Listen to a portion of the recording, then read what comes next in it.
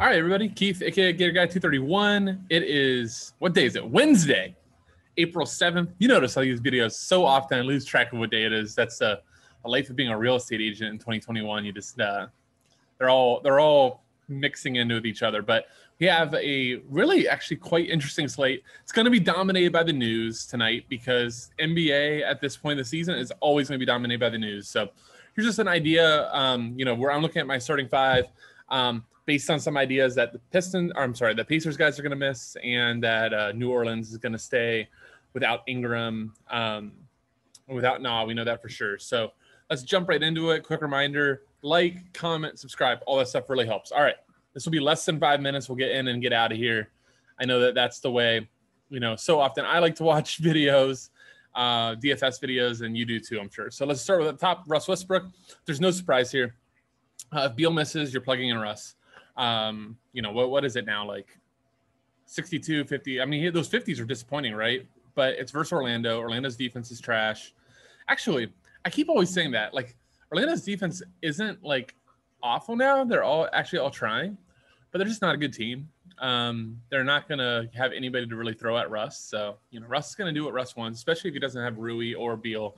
He's gonna have free license to do anything he wants. Caris LeVert, a lot depends on that, depending on the Sabonis news, the Brogdon news, and now even Jeremy Lamb news is kind of big. Hell, Miles Turner, as you see with Goga down there. Pacers could just have like nobody left. Minnesota's not good, so despite the Pacers not having much of anything, LeVert could still mash, and the game could still be close. So love Caris LeVert. Zion has been awesome. He was so nice last night versus Atlanta. Just didn't get on the boards, but 34 points. He's so efficient. If he can just get boards, he's going to start dropping 50s and 60s. So I'm hoping that he's able to tonight versus Brooklyn, who could go really small. KD's back. Don't know if there's going to be a minutes limit on him, but it'll be interesting to see if they play a lot of Zion at center, which will give him a good chance at getting some extra boards. So, Zion's probably the starting five, the one guy I'm like first to drop, just because he's just not rebounding the ball. We really need him to rebound to start unlocking his ceiling. But I do love Zion here, and I love this game in general. Like, this game could go really, really fast. Let's talk about Goga.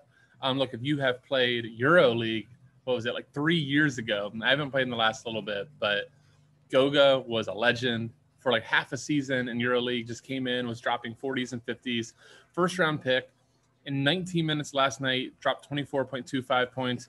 Look, Miles Turner, it's an ankle sprain is what it says. So I just saw like the notification and it says that he's questionable. He sprained his ankle. He ain't playing tonight. So if you don't see Miles Turner and you don't see Sabonis, I think Goga, you have to project for 20, 22 minutes, and he's gonna smash at min price. So like Goga. Finally, Lonzo Ball. Zach talked him up last night. He's back-to-back 50s since he's coming back. They really don't have much in the backcourt. Last night he shot 4 of 14 from three. I don't know why all of a sudden Lonzo came back and is now shooting so many threes, but let's just ride it. 29 3-pointers the last two games. I almost wonder. I want to double check that against Box Squad. I feel like that can't be right, but I did say I think he was like 0 for 6 before checking out from three. So I'm gonna guess that is right. It's just crazy, but he's filling up stat sheet, rebounds, assists, steals, just everything you could want. 7,700 in a game. Again, I love getting the New Orleans side of Brooklyn with the uncertain around Kyrie and KD and how that's going to shake out. I think that using the Pelican side might be the better way to do it. Get access, no Harden. I think that the Pelicans can stay close, at least close enough for a guy like Zion or Lonzo to pay off. Just keep an eye on all the news. That's going to be key to continuing to do well in NBA. Thank you all for watching. See you.